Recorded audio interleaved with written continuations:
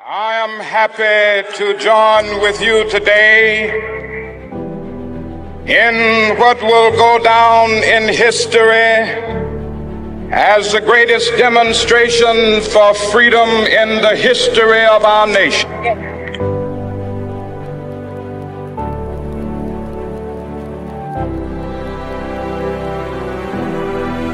Five score years ago, a great American in whose symbolic shadow we stand today signed the Emancipation Proclamation.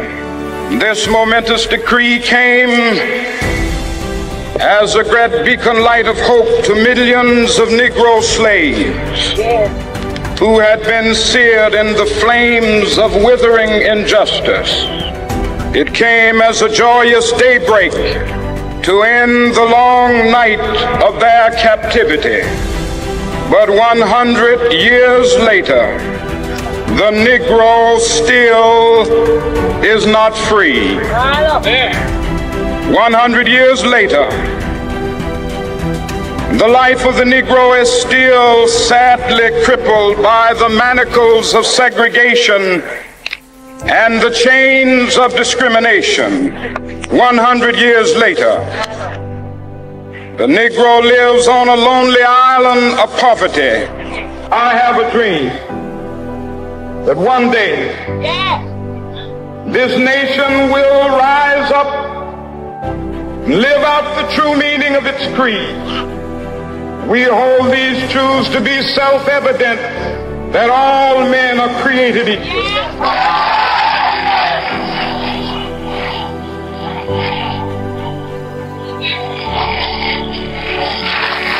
I have a dream that one day on the red hills of Georgia, the sons of former slaves and the sons of former slave owners will they be able to sit down together at the table of brotherhood.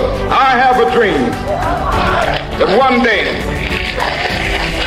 even the state of Mississippi, a state sweltering with the heat of injustice, sweltering with the heat of oppression, will be transformed into an oasis of freedom and justice. I have a dream. My poor little children will one day live in a nation where they will not be judged by the color of their skin, but by the content of their character. I have a dream today.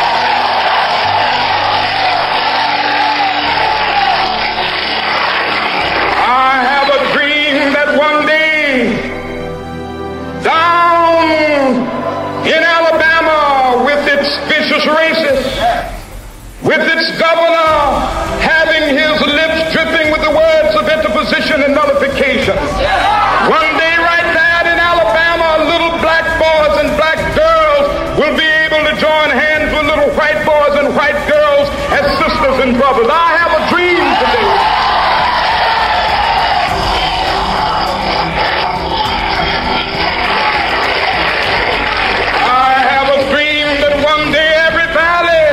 Exalted. And every hill and mountain shall be made low, the rough places will be made plain, and the crooked places will be made straight, and the glory of the Lord shall be revealed, and all flesh shall see it together. This is our hope. This is the faith that I go back to the South with. With this faith, we will be able to hew out of the mountain of despair a stone of hope. With this faith, we will be able to transform the jangling discords of our nation into a beautiful symphony of brotherhood. With this faith, we will be able to work together, to pray together, to struggle together, to go to jail together, to stand up for freedom together, knowing that we will be free one day. This will be the day. This will be the day with all of God's children. Be able to sing with new meaning, my country, tears of thee. Sweet land of liberty, of thee I sing. Land where my fathers died, land of the pilgrim's pride. From every mountainside, let freedom ring. And if America nation. This must become true. And so let freedom ring from the prodigious hilltops of New Hampshire. Let freedom ring from the mighty mountains of New York. Let freedom ring from the heightening Alleghenies of Pennsylvania. Let freedom ring from the snow-capped Rockies of Colorado. Let freedom ring from the curvaceous slopes of California. But not only that, let freedom ring from Stone Mountain of Georgia. Let freedom ring from Lookout Mountain of Tennessee.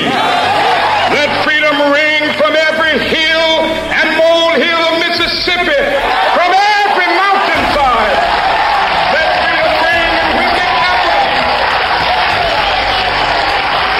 When we allow freedom ring, when we let it ring from every village and every hamlet, from every state and every city, we will be able to speed up that day when all of God's children, black men and white men, Jews and Gentiles, Protestants and Catholics, will be able to join hands and sing in the words of the old Negro spiritual, free at last.